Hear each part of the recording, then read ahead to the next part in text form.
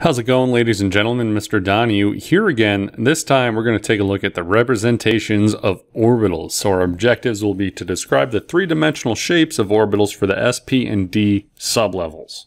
That's it. All right, so shapes of orbitals? What do you mean shapes of orbitals?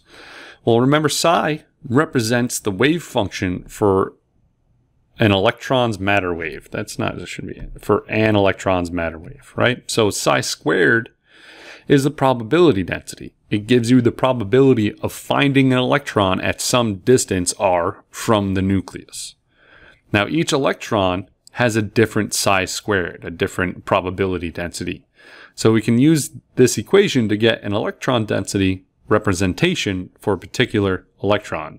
So this would be an electron density representation, right? You can see where it's darker, you're more likely to find an electron than where it's lighter.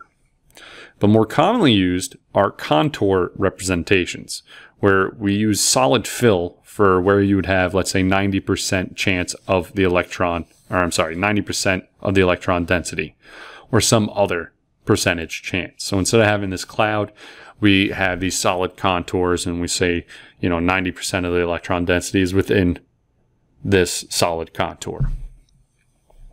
So shapes of orbitals, okay? What do you need to know? You need to know that psi squared was used to determine the shapes.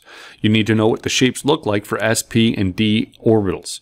You also need to know that all S orbitals have the same shape, meaning that the S sublevel in the first energy level has the same shape as the S sublevel in the third energy level. And the same is true for the B and the D orbitals. All right, so all S orbitals have the same shape.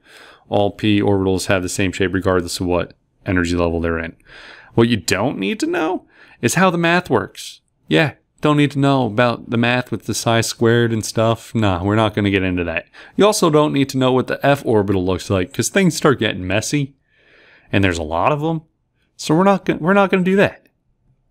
So let's start S orbitals. What it looks like. It looks like a sphere. It's a sphere shape. It's spherically symmetrical. So you can see the electron density representation right here. Contour representation would just look like a big old circle, big old sphere, right? S for sphere, you can think of that. The P orbitals, and there's 3 of them, they all look similar. They all have this kind of peanut shape. They got 2 lobes, and they have different orientations in 3 dimensions. So I got maybe some lined up with the X, I got some lined up with the Y, maybe I got some lined up with the Z. And then when they all come together, they kind of look like this, which is a pretty neat shape. Right, so we got the contour representation here. We have the electron density representation over there. All right, P's not terrible. Now the D orbitals start to get a little messy, right? There's 5 of them. 4 of them look like a 4-leaf clover, right? You can kind of see it. If you squint, maybe you see a 4-leaf clover thing going on. And the 5th one looks kind of like a peanut playing with a hula hoop. Yeah, because that's what I see, right? But interestingly enough, all of them have the same energy associated with them, despite different shapes. So their shapes haven't affected the energy for them at all. So yeah, summarize. Can you describe the 3-dimensional shapes for the SP and the D sublevels? That's it. All right. Goodbye.